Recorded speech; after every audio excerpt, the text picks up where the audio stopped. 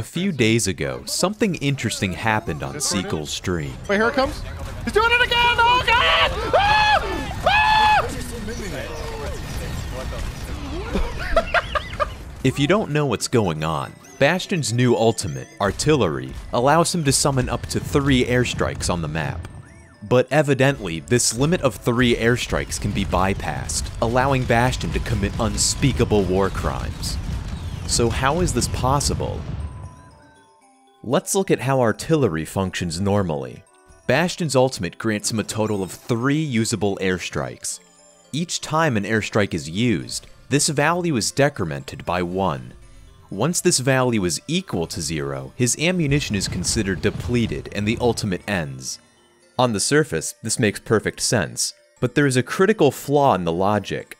The ultimate will only end if the remaining ammunition is equal to 0.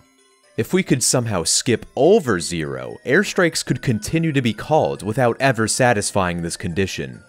Surely that can't happen, right?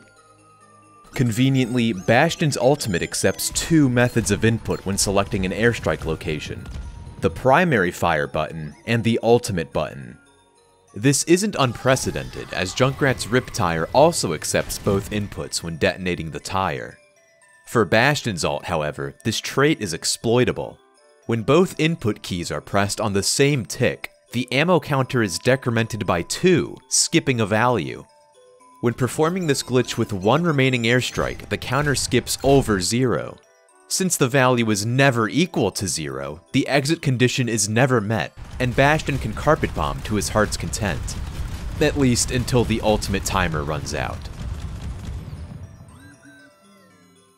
An important thing to note is that although the internal counter decrements by 2, the actual number of airstrikes used does not double. Only 1 airstrike spawns in the map. Because of this, this exploit can also end your ultimate early. With 2 remaining airstrikes, performing this glitch will skip directly to 0, ending the ultimate with only 2 airstrikes used.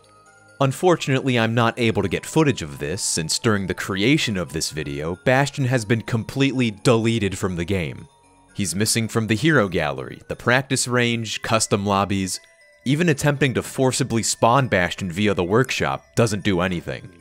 It seems like an excessive punishment to me, but hey, war crimes are war crimes. By the time this video is uploaded, this bug may or may not be fixed. But don't worry, there's plenty more to cover.